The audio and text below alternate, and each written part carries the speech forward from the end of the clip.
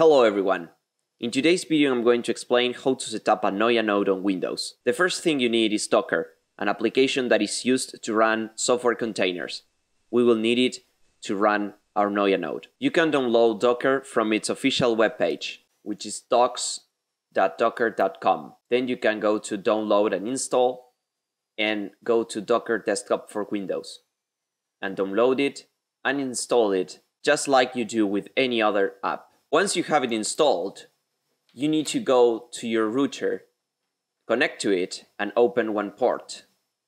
You can do it by opening your Explorer and writing the IP of your router, which is usually 192.168.0.1.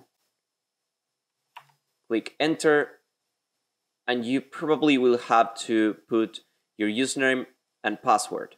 If you don't have them, ask your ISP for them. Depending on your router's brand, this step might vary, but essentially what you need to do is to find a tab where you can open ports. It's usually called port forward table, like you're seeing on the screen. You're gonna have to add one entry in that table and open the port 9835. It's the type UDP, and here you need to write the IP of the computer in which you will be running your Noya node. If you don't know your computer's IP, you can get it by opening the command prompt of Windows, and inside it you can write the command ipconfig and hit enter.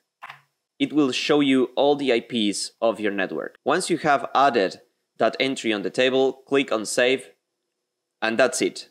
Your port is open. Once your port is open and Docker is installed and open, in which case you should see something like this, there's no containers running yet, you need to open the command prompt on Windows, if you haven't already, and there write this command. This command alone will download the necessary files and get your Noya node up and running. Once you have run that command, if you go to the Docker app, you will see that something changed. You now have this Docker container up and running, and you can click here where it says Open in Browser. This will open a new tab on your browser showing all the current connections of all the current running Noya nodes.